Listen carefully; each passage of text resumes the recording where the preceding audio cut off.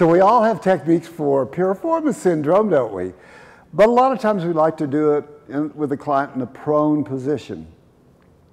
It's really not the best way because you've got to go through so many layers of muscle to get to influence piriformis and the deep six rotators. So sidelying is absolutely the very best way to do it.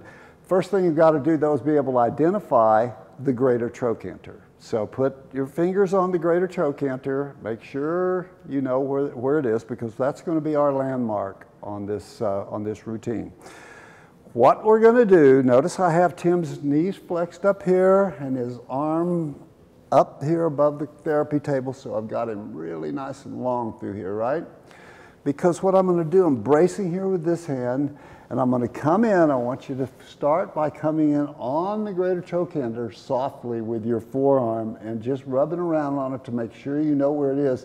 And this is the skin drag. Drag the skin of the greater trochanter straight down toward the table and pin it there. That way you're right at the attachment of piriformis and the other deep six external hip rotators. So once you have that there, just rock around a little bit on that just to see if you can feel anything. One of the hip rotators might be a little more fibrotic or tighter or whatever than the other. Okay, so I'm identifying something a little bit higher here on Tim, so I'm going to do something that to help give it a better release, and that is drag it down. So I'm going to come in, forearm, hand up, and I'm going to do this technique. I'm going to drag this down, all this tissue down. Notice how my body weight, I'm just doing this. Got it? Okay, now I'm going to ask Tim to pull up on the therapy table. Why would I do that? Because it puts an activating force all the way through. His lats, you know where the lats go, all the way down to the sacrum. So it's pulling that sacrum up, and I'm not letting it.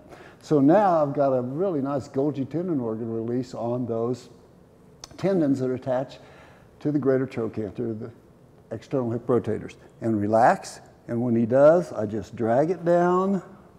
Notice a little wobbling here. That's a counter force.